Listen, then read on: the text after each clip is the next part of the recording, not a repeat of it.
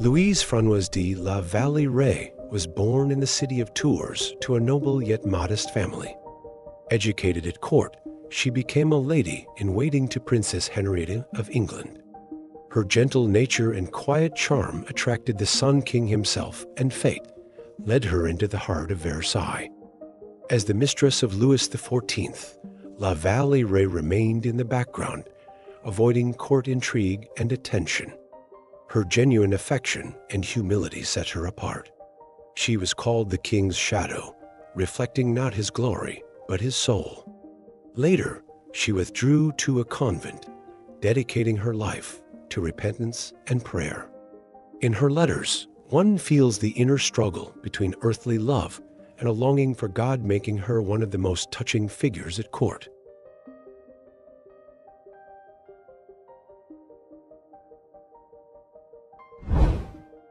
Francisco Pizarro was born in the town of Trujillo, Spain, to a poor family. He had no formal education and set out early in life to seek fortune overseas. Pizarro joined expeditions to South America, where he gained experience, ambition, and a dream of conquest. Pizarro went down in history as the conqueror of the Inca Empire.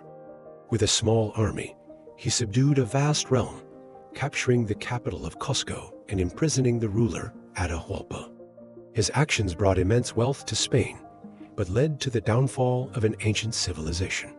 He was called the man who walked over the bones of gods for gold. His end was just as dramatic. He was killed by former comrades, leaving behind a legacy marked by glory and blood. Sultan Aga Khanum was one of the most influential women in Safavid Persia. Probably of Armenian or Georgian origin, she became the chief consort of Shah Abbas II. At court, Sultan Aga Khanum was respected and held considerable power. After Shah Abbas II's death, she retained her influence at court and became a patron of Shiite shrines. Her charitable work extended to schools, mosques, and shelters. Sultan Aga Khanum's name appears in historical chronicles as a symbol of devotion and strength. She was called the mother of the empire, whose wisdom did not fade after the harem curtain fell.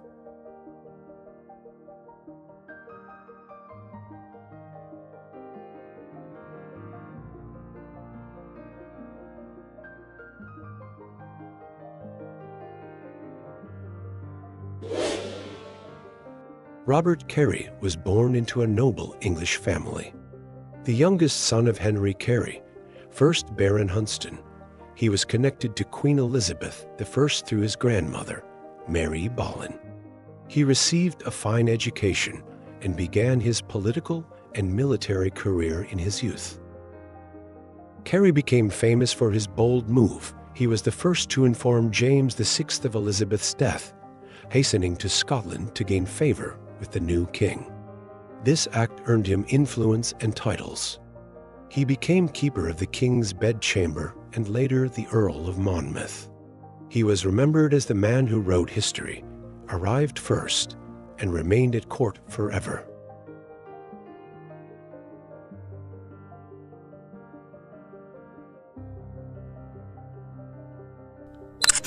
Joanna of Austria was born in Madrid to Emperor Charles V and his mistress Barbara Blomberg. Though an illegitimate daughter, she was recognized as part of the Habsburg dynasty from an early age. At court, she received an outstanding education, preparing for an important mission in European politics. Joanna of Austria served as regent of Spain during the minority of her brother, Philip II, and proved to be a wise and determined ruler.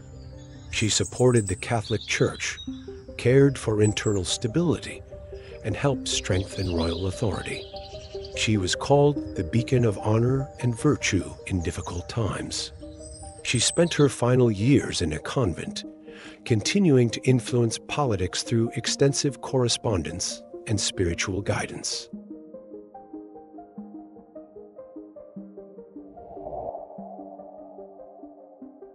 Marie de Rabutin Chantal Marquise d'Esvine, was born in Paris into a noble but impoverished family. Orphaned at a young age, she received an excellent education and married early. After the early death of her husband, she devoted herself to raising her daughter and to lively correspondence within high society. Madame d'Esvine made history as one of the greatest French writers through her letters, vivid chronicles of the era of Louis XIV. She observed court life, mocked its manners, and subtly captured the spirit of her time. She was called the voice of wit and tenderness, reflected in lines for the ages. Her letters are still studied as a model of style, wit, and sincerity.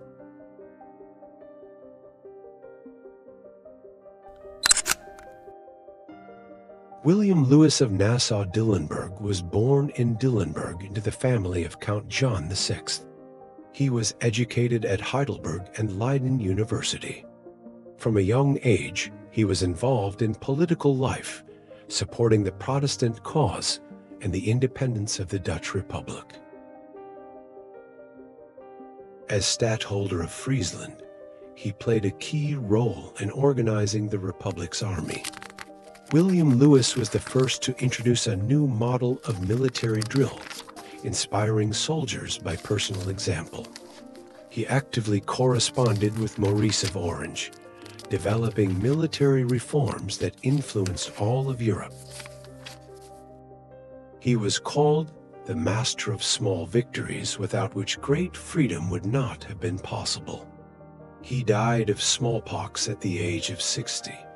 Leaving behind a military and political legacy.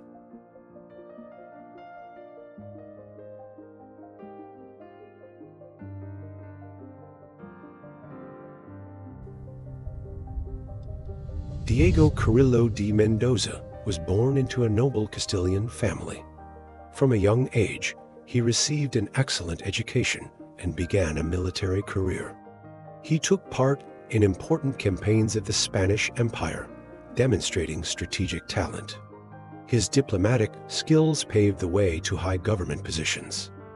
As Viceroy of Peru, Diego Carrillo de Mendoza sought to strengthen the crown's authority and develop the colony's economy. He reformed taxation and supported infrastructure development. His rule combined firmness with care for his subjects. He was called the builder of order at the edge of the world. After returning to Spain, he continued serving the king, participating in negotiations and internal administration. His wise decisions and diplomatic tact left a notable mark on the empire's history.